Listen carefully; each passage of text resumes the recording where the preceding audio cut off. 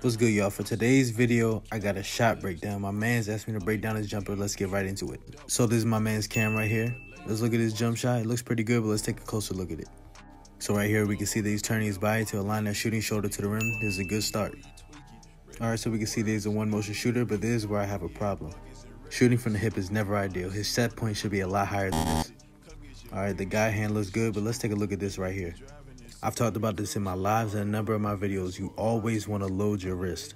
When you don't load your wrist, your shot ends up being flat and powerless, as you can see in this video right here.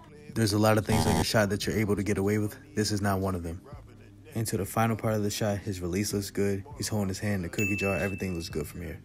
If he fixes these few errors within his shot, he'll be a great shooter.